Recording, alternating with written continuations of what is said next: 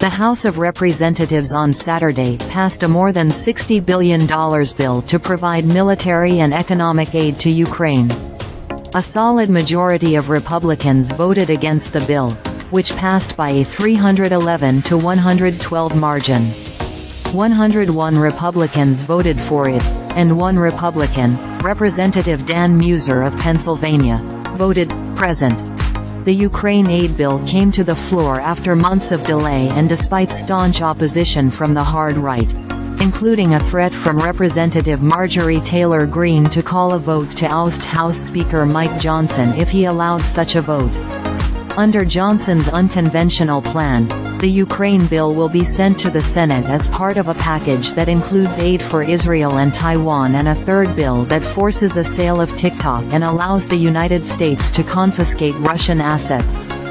Each component received its own vote in the House on Saturday.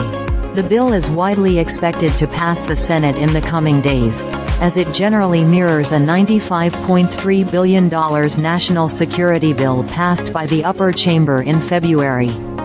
President Joe Biden has pledged to sign it into law. Saturday's vote marked the first time the House had approved billions of dollars in Ukraine aid since December 2022, when Democrats still controlled the chamber. In the 2 years since Russia's invasion, opposition to aiding Ukraine has grown from a fringe position to a majority view among House GOP lawmakers.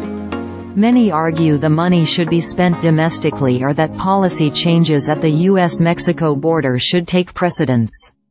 The new infusion of aid comes at a make-or-break moment for Ukraine, which has faced ammo shortages and insufficient air defenses. As a result of his move, Johnson could face a vote on his ouster in the coming weeks. The GOP speaker, however, has grown more willing to confront the threat from the right, and Democrats have suggested that they're willing to protect him from an ouster effort if he allowed a vote on Ukraine aid. "If I operated out of fear of a motion to vacate, I would never be able to do my job," Johnson told reporters this week. "History judges us for what we do. This is a critical time right now. Here are the 112 House Republicans who voted against the bill.